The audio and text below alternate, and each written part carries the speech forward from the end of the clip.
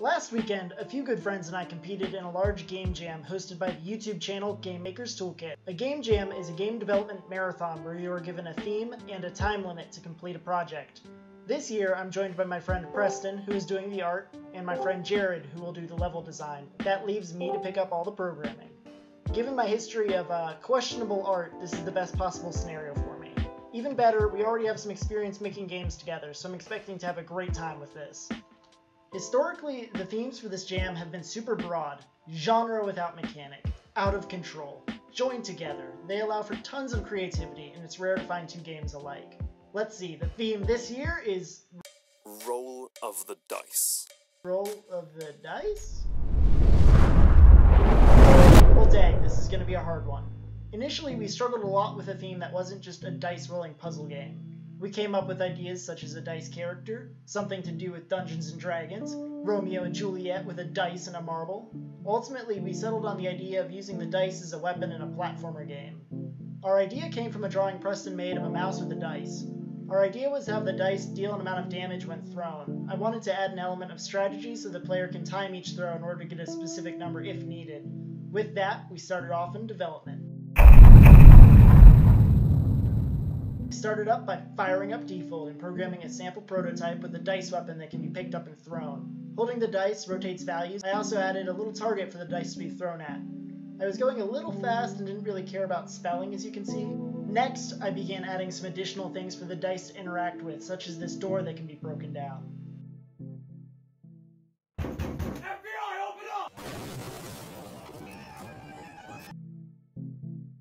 You can see some furniture art reused from Drunk Thief Returns in the background. This was to sell the idea that this was the mouse's home and more than just a random blank hole in the wall. It also fits very well with the cartoonish art style we were going with. Now, at this point, the dice throwing mechanic on its own was interesting, but it felt more tacked on than anything, so we took some time and brainstormed again. We ended up adding a random effect that would either hinder or benefit the player. In the background, the game will pick a number between 1 and 20, and some effect will be given to the player. I used a pretty neat programming trick in Lua to make this super easy on myself.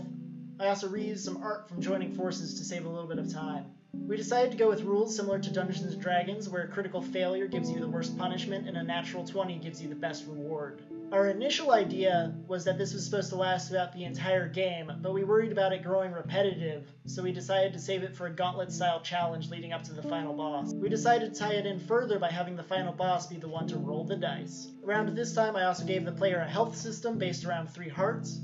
Everything was going really smoothly until we encountered a bug from our previous game where the character would just fall through the floor if the game lagged. I had a good idea of how to fix it, but I considered it low priority and just ignored it for the time being.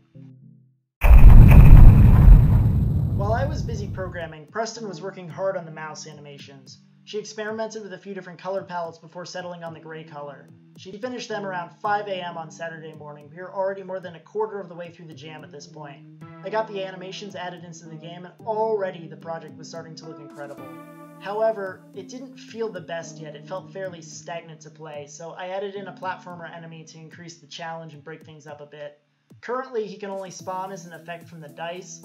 He isn't too hard to kill, but he does have some amazing aim. We didn't realize it at the time, but his sharp aim would become a major pain point for players down the road. Once again, the dice was still feeling underutilized, so we created this sketchy NPC mouse. You can find him lurking in the walls. Talking to him unlocks a new area, but also requires a roll of the dice and some sort of extra challenge required for the area.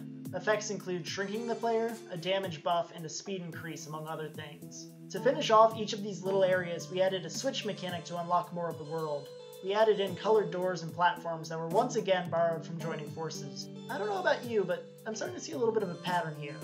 Anyways, I added a quality of life feature where instead of having to pick up a dice each time, it would just respawn on the player. This prevented the dice from falling all the way down the map and requiring the player to essentially traverse the entire game just to pick it back up again.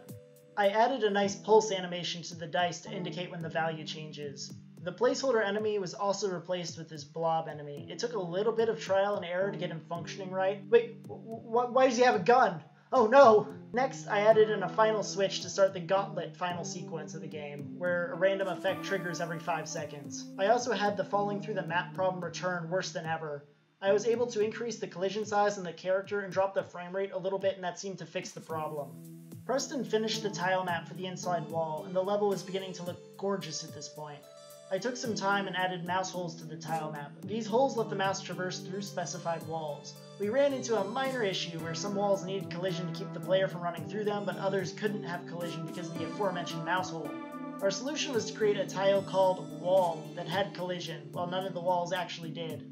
We hid this tile under everything else and simply painted over it with the real art. This gave us huge control over everything and helped us to simplify the level design. Back on the programming side, I added a simple tutorial menu, followed by an intro and outro comic book cutscene. I then started working on the final boss. Usually when I do a final boss, it is just a normal enemy with a huge amount of health, but we decided to do a proper final boss this time around. The final boss is this giant cat. Preston drew him on several layers, so rather than having 50 full-sized cat images with minor changes between them all, we decided to just have a few images and rotate them in and out. We ended up making him orange, which gives the effect of a reverse Tom and Jerry situation going on. Me: Mom, can we have Tom and Jerry? Mom: No, sweetie, we have Tom and Jerry at home. Tom and Jerry at home, whatever this is. The boss can either stand or lay down and has different attack animations depending upon which state he's in. We also decided to incorporate the dice directly into the final boss fight to sell the theme one last time. At this point, we had barely slept for 2 days and only had 2 hours left, so we scrambled and eventually got everything we needed into the game. We kept working on bug fixes until the very end.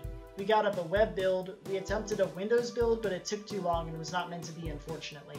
I am very happy with the final product. Overall, the game looks beautiful. It's a very short game to play. I can finish it within about 5 minutes or so, but it's not really about the time it takes to finish, it's about the experience. And I think the experience here is really good. With the jam finally over, I took some time and put together the itch page and also created this nice thumbnail based off one of the comics. Wait, what's that in the corner? Well, back in 2021, I gave myself a challenge. 12 games, 12 months, 1 story. I was able to cobble together a little universe of interconnected games. When I finished the challenge, it felt incomplete and like something was still missing. As a result, I decided to continue the narrative through more projects. This game is officially canon to that story, and we decided to add a little secret into the final cutscene to explain the connection. In terms of future plans for the game, fixing the music is a very high priority. All of the music is currently recycled from other projects. We also want to fix the enemy. He can very much just snipe the player, and it feels unfair in some cases. We also want to enhance the level design and make each area feel unique in some sort of way. Let me know in the comment section below if you have feedback on the game or this video. Please like and subscribe if you enjoyed it. Thank you for watching, and God bless.